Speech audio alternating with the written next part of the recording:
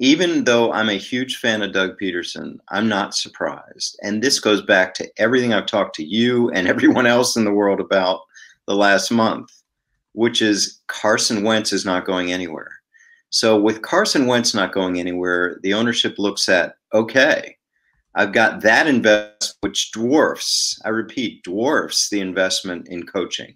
Not only Doug Pederson, the whole staff is what, $20 million compared to hundreds of millions of dollars into Carson Wentz and draft picks and letting Nick Foles go and trading Sam Bradford. So listen, this is the decision, the business of sports. They're not going to trade Carson Wentz. So what's the option? Fix him, whether starter, backup, whatever. They got to fix him.